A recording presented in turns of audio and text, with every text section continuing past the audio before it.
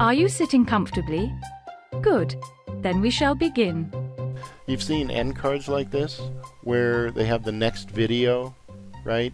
And before I was like, oh gosh, going to YouTube and finding my video, and then, okay, where did I produce that on my hard drive, right? And then I pull it into Camtasia, into the clip bin, and I drop it, and I resize it here, and then I got to delete the audio track, and you know what? There's a much easier way to do that. I'll just tip you guys off right now. So here's what I do. So you've seen YouTube end cards where it says click here to play the next video. And you know, we kind of like to have the video showing there to entice someone, but you can't have the audio blaring because I usually have a main video here. You know, hey, thanks for watching, and you know, talking or whatever. This just kind of rolls video, no audio. Oh, and so, oh, click here. Well, that looks kind of cool. There's a lot going on. But like I mentioned before, I'd have to find where I saved my video, pull it into the clip bin, drop it on the timeline, delete the audio track, because there probably is one. Here's an easier way. So now, when I get ready to create a YouTube end card, I thought, well, the way I was doing it was kind of stupid, so I'll go to my YouTube channel. So let's say this is the next video I want to link to and watch.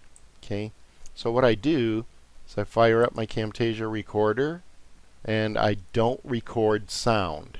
Okay, don't record the system sound, and I just record this little window, right? It doesn't have to be full screen. It doesn't have to be anything, you know, like that. I might even scrub through a little bit and find where something interesting is going on, okay? And I think I'll capture that, right? And I just make a little Camtasia recording of it and save it right into the clip bin. Now I can drop that specific video, boom, on top of here and just resize it. There's no other monkeying around, no finding the file, no downloading it, because just make a quick little recording. And the reason that works so nicely is this is kind of small, okay?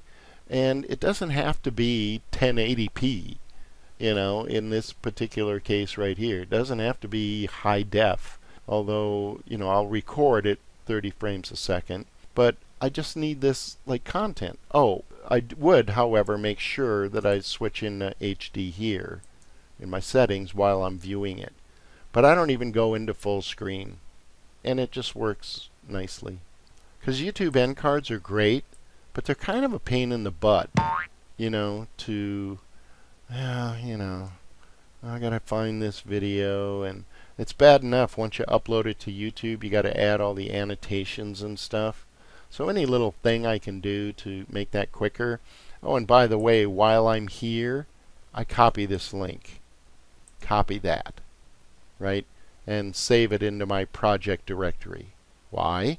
Because when I finish this and I upload it to YouTube, and I have to go do that annotation, then I'll have the link. Boom. And I can just say, okay, click here to play the next video.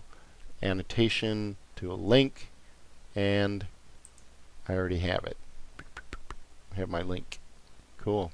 How do we connect the links in the end card? You do those with annotations. Upload your video to YouTube, and you got this deal right here called annotations. And I'm not going to get into it. There's all kinds of tutorials on how to do this. So here, let me pause that. Here I have an annotation that starts where my end card begins. And the first one here is, I use Spotlight annotations, and it says whatever's in this box, link to this video. You can link anywhere you want on YouTube, and if you are partner level, you can link to an external site if you have it configured. So that's that annotation, and then this one is around the subscribe button, and it also is a link, but you select subscribe. Lots of tutorials on how to do this. No big deal. Just do a YouTube search for annotations and you'll be good to go. But you got to have the content in the video. that you upload. Alright, that is all I got for today, and I'll see you next time. Bye.